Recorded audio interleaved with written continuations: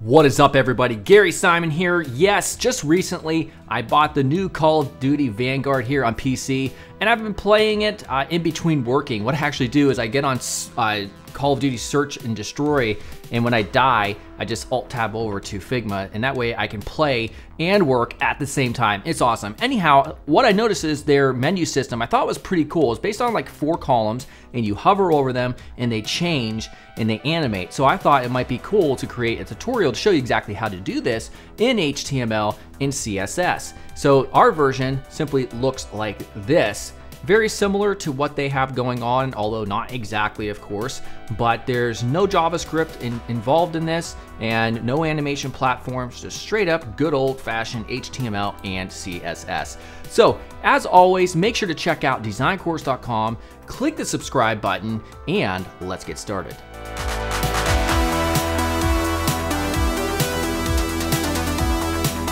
Now wait one moment, if you're interested in this sort of thing and making cool user interfaces a reality in the browser, you should definitely check out the front-end developer's career path at scrimba.com. They've recently launched their front-end development career path, which is a collection of courses that cover HTML, CSS, JavaScript, React, and much, much more, as you see. It's over 75 hours of awesome content. There are hundreds of interactive coding challenges, and it's all geared towards helping you go from beginner to someone that's hireable as a front-end developer. So click on the very top link in the YouTube description to get access to the front-end developer career path at scrimba.com. All right, so we're going to revert back to this. This is just a screenshot of the menu itself. There's always, one of these 4 columns that are being hovered over, and we're going to try to get pretty close to this. And so let us get started. So Visual Studio Code, I already have an index.html file. I just hit the exclamation point enter to get what we have here so far, but I also linked up this CSS file. Make this a little bit larger, you can see it. We have 2 other folders, a CSS folder, and inside of it we have a main.sass file that's empty at this point, but I clicked watch Sass. You'll need the live Sass compiler, or the extension rather, for that, in order for that to work right here. And then also we're gonna right click and open with live server, and you're gonna need the live server extension as well for that to work. And of course it's completely blank because it is white, yeah, because we have no HTML markup essentially in our body tag. So also you have images right here as well. So if I click on these, this is going to be the background. As we can see, there's a, if we go back to this here, the background for this should be lower contrast ideally. And so that's why I chose like a dark, sort of a much darker image so that the foreground elements stick out more. And then here's like 4 different pictures or photographs just of terrain. And that's gonna be when you hover over those columns, these things are gonna show up. These are all from Unsplash. All right, so go ahead and you can search for those just by typing in, I think like terrain and leaves or something like that. Anyhow, let's get started. So for our markup, we're gonna have just a single container called container. You could actually just omit this and make body the container. It's not a big deal though. We're just gonna do div class container, and then we're gonna have 4 columns inside of it. Div class container will be a CSS grid where we have grid template columns repeat for 1 fractional unit. So we'll get to that in a little bit though. So we just need 4 elements, 4 child elements inside of here. So we're gonna call these features. And inside of the feature, we're gonna have an image source of images/image1.jpg. And then also we'll have a class of feature-image and an alt of, I don't know, I think we'll just say terrain. All right, that's gonna be the background image of the column when they're hovered over. All right, so then we're gonna have a div class of content. Inside of here, we're gonna have H3 and amazing experience, because there's like a type inside of each one of those columns, and then an href going nowhere with a class of CTA of learn more. And this right here will be hidden by default, but only show up if it's being hovered over. And that is it. So we take our div class feature and we paste that 3 more times. So we have 4 total. And let's just change this to 2, 3, and 4. I'm gonna leave all the type the same. You get the idea. And that's all we have for our markup. So now if we check up our situation, this is what it looks like. All right, not very exciting.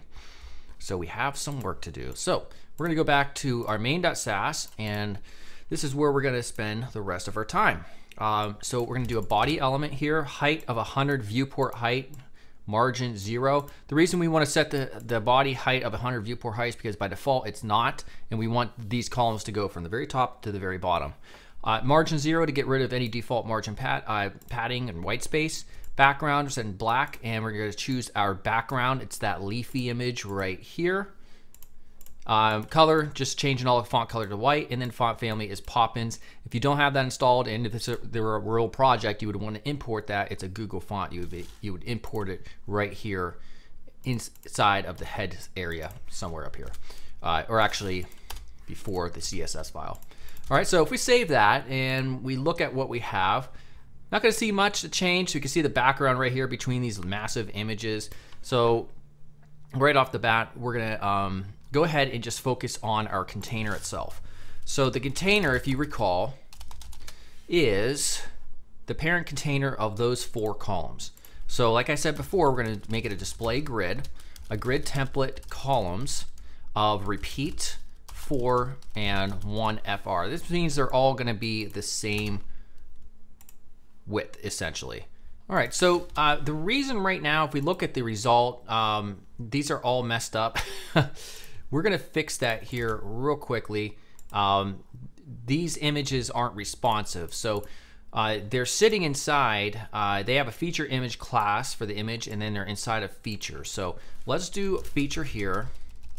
Let's nest this in here and put feature image right here in this one.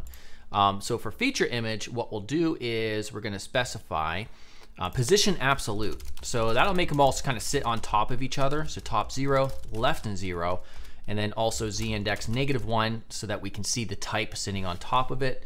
If we hit save and look at this, it's still gonna be messed up, although we do see our columns up here.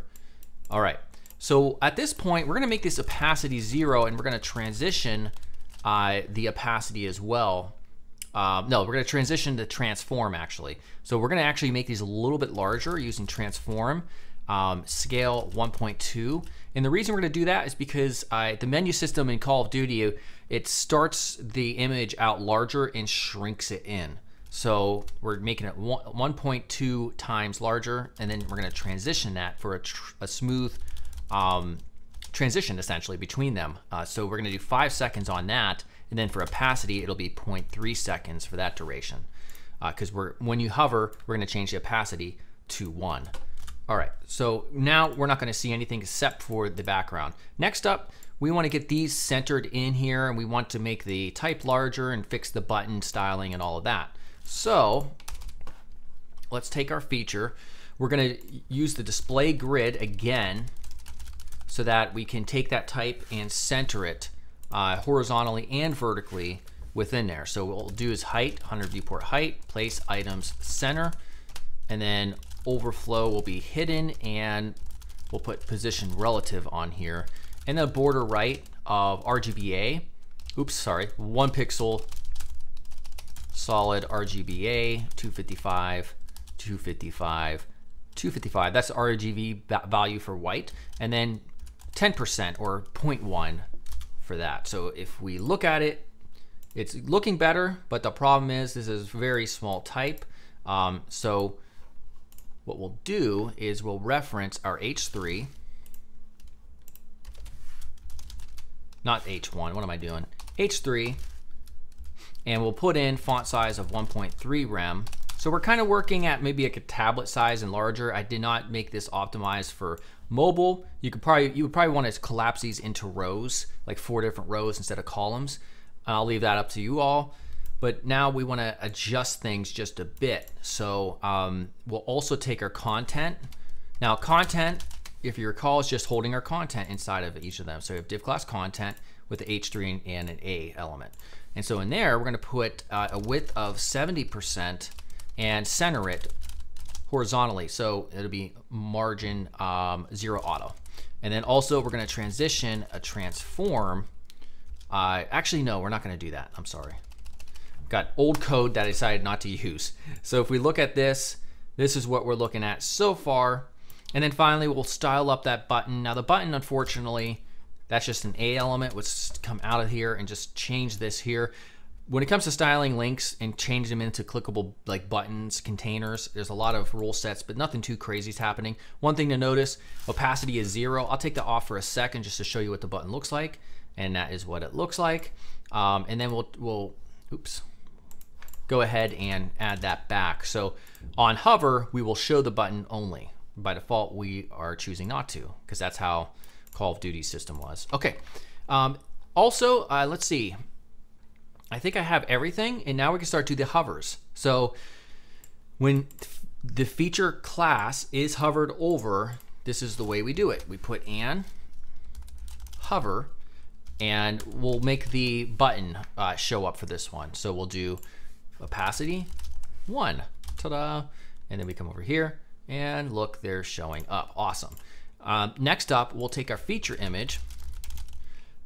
Oops, I forgot to put and hover, feature image, and we're gonna say opacity 1 because right now it's 0. And also transform, we're gonna take the scale and put it back to 1 because remember, we do have it at 1.2 by default. So hover changes it to 1.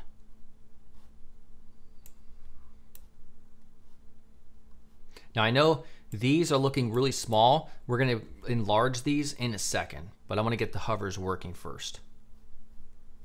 Awesome. All right, and then also we'll take up here, let's just copy this, content, and we're going to change content, and we're gonna just make content slightly larger. So we're gonna put transform scale 1.3. So we're gonna make it larger. It's gonna kind of grow. And then also we're gonna change the transform origin left and 50% because the way it was transforming wasn't looking good when I set this project up. I do realize in content, if we want this to transition, we need to do transform 0.3 seconds. All right, so now let's save it and it should kind of grow. Notice how they all grow now. All right, awesome. So now we're gonna come out here, we're gonna do a media query, and I'm just gonna paste this in. So this is media only screen and min width, 1100 pixels. So 1100 pixels and larger, then we're gonna change a couple things. So I'm about to, excuse me, sneeze. We're gonna change our feature H3 font size. It was 1.3 rem that we had set up for like a tablet size, but now it's gonna be 2 rem. And also we're gonna change the font size of the call to action button. So now if we go back, you can see the larger and right around here, that's 1100 pixels, they change. We'll do it one more time, just a couple more values to change. This one will change at perhaps 1600. We'll change this to 2.7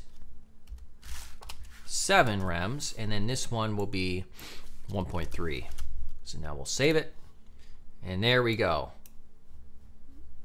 And we'll have 3 different breakpoints right there and here.